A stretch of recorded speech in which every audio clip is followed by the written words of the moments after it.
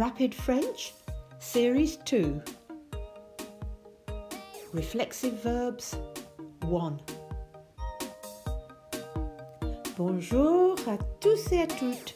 J'espère que vous allez bien. Aujourd'hui, on va regarder des verbes pronominaux. Today we're going to be looking at reflexive verbs, and one in particular as an example. Se laver.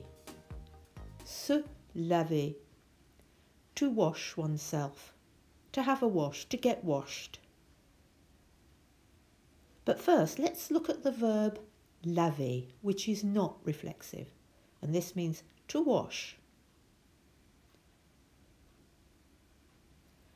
Bon, venez avec moi. Je vais laver la voiture. Vous pouvez m'aider. You can help me. Je vais laver la voiture. I'm going to wash the car. Now let's look at the verb se laver, the reflexive verb, le verbe pronominal. Je vais me laver. I'm going to wash myself. Myself is the reflexive pronoun, and in French it is me. Je vais me laver. Je vais me laver. Je me lave. Je me lave in the present tense. Je me suis lavé. Je me suis lavé in the perfect tense. J'ai fini de me laver. J'ai fini de me laver.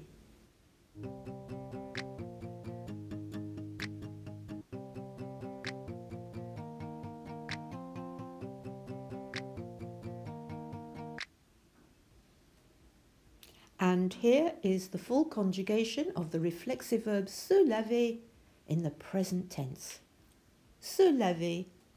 Je me lave, tu te laves. Il se lave, elle se lave, on se lave, nous nous lavons, vous vous lavez. Il se lave, elle se lave. And in the perfect tense, le passé composé, and remember that all reflexive verbs form their perfect tense with être. Je me suis lavé, and note if the reflexive pronoun is feminine, there's an E on the end of the past participle. Je me suis lavé, tu t'es lavé. Il s'est lavé, elle s'est lavée. On s'est lavé.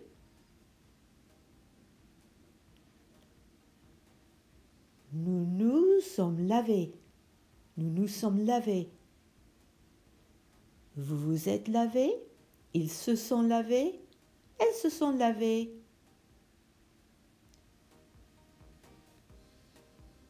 And here are a few reflexive verbs that you might be familiar with. S'appeler, to be called.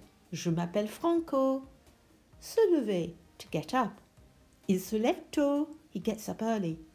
S'habiller, to get dressed. Elle s'habille, they're getting dressed.